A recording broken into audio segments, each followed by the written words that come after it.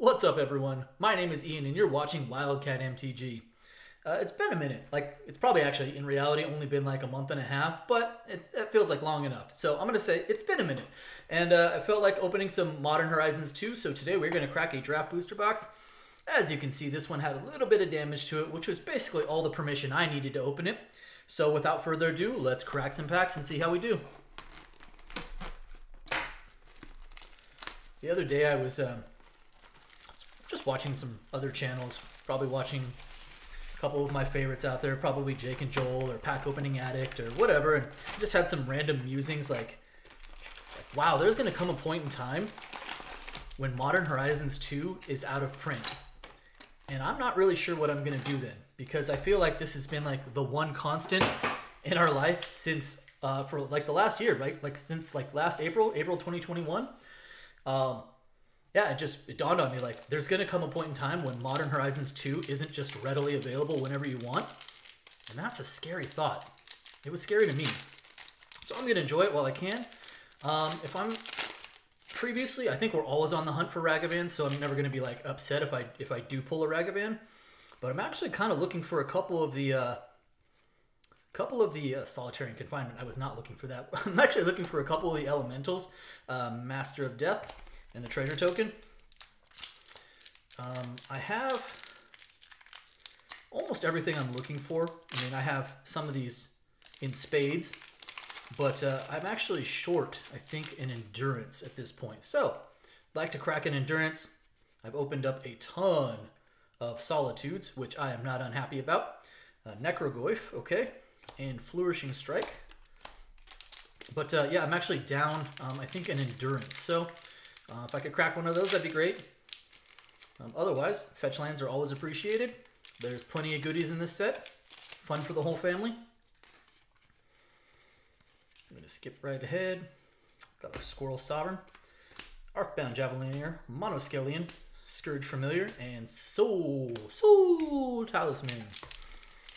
I'm also on the hunt for a very specific Esper Sentinel. I have 3 of the sketches, and I would actually really like a 4th sketch, just so I have a playset of the sketch, because that was my favorite art version of it. Again, if I pulled a regular version, I would not be at all unhappy, but if we're asking for things, I'm going to ask for the sketch. Mishra's Factory, Sanctum Weaver, Goblin Bombardment. So our first foil rare of the box is Goblin Bombardment. Little ho-hum, nothing crazy. Not a complete train wreck, but definitely not a value hit either. Yeah, it's just looking at, I was like contemplating looking, I was looking at the lineup for 2022. We've already seen a little bit of Streets of Capenna. Obviously, Kamigawa is off to a roaring start for 2022. And we know that we have double masters lined up. Territorial Kavu in the retro border. Okie dokie. So, some point we have the Brothers War. We're going to have Jumpstart 2. We're going to have Commander Legends 2, the Baldur's Gate. What are we going to... We're going to get the Unset at the beginning of the year, Unfinity. So 2022 looks like it's going to have quite the lineup. But that kind of... Ooh, okay, so we've got our first Mythic of the box. This is Dakon Shadow Slayer. Again, the Mythics, like as far as the Planeswalkers are concerned, aren't all that great in this set. It's kind of... It's really weird because it's almost like a miss. But there we are. First Mythic of the box. Dakon Shadow Slayer. But yeah, so we have like what looks to be a pretty impressive lineup, but it just made me appreciate Modern Horizons 2 that much more, because I feel like this set has really been carrying the load for sets for basically the last year now. Patchwork Gnomes, Glimpse of Tomorrow, and Arcbound Slasher as the foil. I mean, I've said great things about the Time Spiral Remastered product, but that just had so many issues with it not being readily available for consumption and for enjoyment on the level that it should have been, that I really have a hard time like giving that set points, even though it's also one of my favorite sets from the last year or so. So for the most part, when you consider all of the other sets that have come out, hey, Imperial Recruiter, there we go. So we've got our second Mythic of the box. Not bummed about getting an Imperial Recruiter, especially out of that reprint slot, so that is very nice. And we followed up with a Search the Premises and a Squirrel token. But, you know, Modern Horizons 2, it really has been that one constant for us where if you think about any set in its, you know, past its production period, and what fetch lands bring to the table, this set will always have fetch lands in it. And I think that in and of itself has been a selling point for a lot of other sets. Like, hey, it's got fetch lands. There you go, fetch lands, right? But this set is so much more. Chance Encounter. Third mythic of the box. This is Scion of Draco. I can never get that right. But Scion of Draco. And pseudo desirable. Pseudo desirable mythic. So we're 2-3 packs away from our first third of the box being done. No fetchies yet. But we do have 3 mythics. Not like huge value hits, but we're still doing okay. But my point being is that a lot of the times, fetch lands by themselves are enough to propel a set to being a successful set. It almost doesn't even matter what the rest of the rares or mythics in the set look like because you've got fetch lands. Harmonic Prodigy, Arcbound Whelp, and Squirrel Token. But this set, I mean, when you think about all that it brings to the table, right? It has fetch lands. We have, as far as the other rare lands are concerned, we also have Urza Saga. We have, gosh, what am I thinking of? Yavimaya. We have Larry Nevin's Disc, Verdant Command. Last pack of the first third of the box. So we've got, you know, not only do we have the fetch land cycle, but we have Yavimaya. We also have Cabal Coffers. We also have Urzas. And that's just from lands, right? But on top of that, now we've got all of the elementals, and pretty much all of them are good in C play between Fury, between, of course, Solitude and Endurance, Grief, Subtlety, super strong rare mythic elemental cycle. This set is just loaded. And if the prices are holding, if you think about all the Modern Horizons 2 that has already been opened, because it's almost a universally, other than the price point, I think, a pretty otherwise well-regarded set. And the amount of packs that have been opened, and yet these price points are still holding the way they are. Ooh, there we go. Hey, all right. Scalding Tarn, let's go. Very nice. Our first fetch land of the box is a Scalding Tarn. Still beautiful, still desired. I will take it. Hey, and a foil counterspell. Kind of shiny, kind of neat. I will take it. But again, that thought I had the other day was, hey, wait a minute. There's going to come a point in time where Modern Horizons 2 is not just I can pick it up anytime I want. That'll be an interesting place. And I would venture to say it's right around when we see Double Masters 2 come out. It'll be quite interesting to see how Modern Horizons 2, Magus of the Bridge, if it is pushed to the side or still highly coveted once we see Double Masters 2 come out. And I think part of that is going to also depend on what Double Masters 2 has to offer. Are we going to see VIP packs again? Are we going to see collector boxes of Double Masters 2? That will be an interesting conversation as well. Saw a mythic. So we've got Bone Shredder and we've got Chatterfang, the Squirrel General. Probably only like $5 at this point, but a mythic nonetheless. I still like good old Chatterfang. And what I like about those is obviously there was a lot of hype around that card because Squirrels got some love, and so people started building Squirrel Tribal. The thing about Tribal is like they're pretty much always going to add to it, right? Like you have some really weird tribes out there. Like I don't know the last time we saw like Griffin Tribe or whatever, but you know, if it's zombies or goblins or even squirrels, you know that as sets march on and we get more and more, you're just going to get more tribal support eventually. Sudden Edict, Gorilla Shaman, and Fractured Sanity. That's a pretty sweet little rare. A few bucks right there. And the Phyrexian Germ.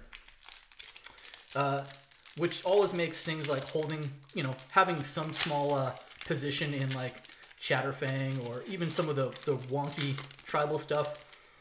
If you're talking like zombies, you know, they kind of come and go. But then every once in a while you get something super strong like a Necro Duality, and that bumps up the tribe right front and center again. Got Karmic Guide from that retro or that reprint slot. Good old Diamond Lion. So yeah, who knows what sort of, you know, again, I think when Modern Horizons 2 got spoiled and you started seeing some of the squirrel tribal support, all of a sudden a lot of those tribal cards got a huge boost. And then of course, as it tends to happen, they come back to earth and they die down as kind of everyone gets over the fad. But there's always going to be more support, right? Down the line somewhere. We just never know what it is. suspend. All right, so we're about halfway through the box, and I don't think we're killing it. I don't think we're getting killed, but Mythic slot's a little bit weak as far as value is concerned. We have a number of Mythics, like 5 Mythics is not a bad place to be, but nothing super valuable there. Our rare slot, as far as like the high-end rares, is really, really bare, and we only have 1 fetch land. So Sterling Grove, Rockerick, and Nested Shambler in the retro foil. So we could certainly use a little bit of spice. All this talking up I've been doing about what are we going to do without Modern Horizons 2, and so far the box has been a little on the weak side, but still plenty of time. Where are we at? All right, Archfiend, Headliner, Extruder. Damn. This card has come. I'm still going to put it in the cool card pile. As far as like the good rare pile, it's at this point I would say damn is probably, I don't know, maybe $3 is what I want to say offhand. So not like a huge value hit either, but you know, it's cool enough that I'll put it up there. All right, we've got a Prophetic Titan, Abiding Grace, Vectis Gloves, Fire and Ice, oof. Hey, all right, there we go. Marsh Flats, second fetchy of the box. We got ourselves a Marsh Flats. Not too shabby. I will never be upset about a Marsh Flats. And a foil Aeromoeba. I was really hoping for one of those, so phew, glad I got that. Gross, Aeromoeba. You're gross. No one likes you. Terrible. All right, 2 fetches though. That at least gets us back on the right track. It's a better place to be, especially heading into that last third of the box. So we've got Zuron Orb. Oh, snap. Yeah, there we go. Retro Border, Arid Mesa for our 3rd fetch land of the box.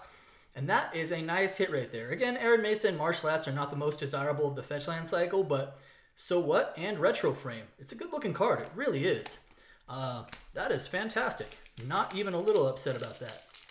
So now we're up to 3 fetches. Much better place to be.